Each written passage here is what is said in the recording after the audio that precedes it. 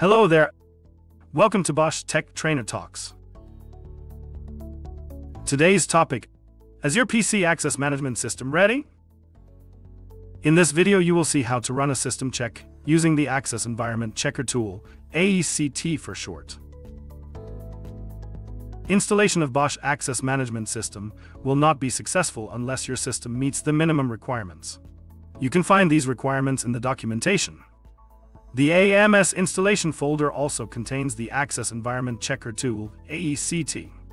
This utility will check your PC specs to see if AMS can be installed. Note that this is only a guide as to the recommended specs for installing AMS. Step 1. Download the AMS installation file. Navigate to the Bosch Security Systems product catalog. Search for Access Management System. Select the version you will be using. Select Downloads. Here you can access the literature and software. Proceed to download the software. Step 2. Locate the AECT folder. Unzip the AMS installation files. Select the Add-ons folder. Select Advanced. Double-click the AECT folder. Next, right-click on AECT 1007 and select Run as Administrator. Step 3. Assign System Component. On the next window that appears, click Select to start in Master Mode.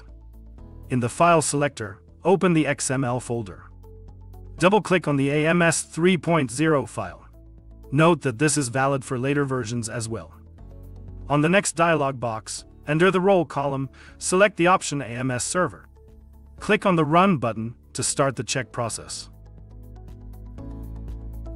Step 4. Check your results. Check all the results to see if they are successful.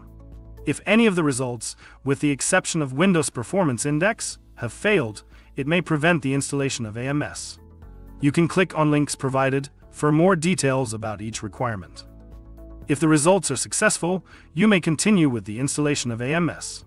If the check fails, we recommend correcting the issues and rerunning the AECT until all the issues have been resolved. Let's recap the steps. First, download AMS. Second, locate the AECT folder. Third, assign system component. Last, check results.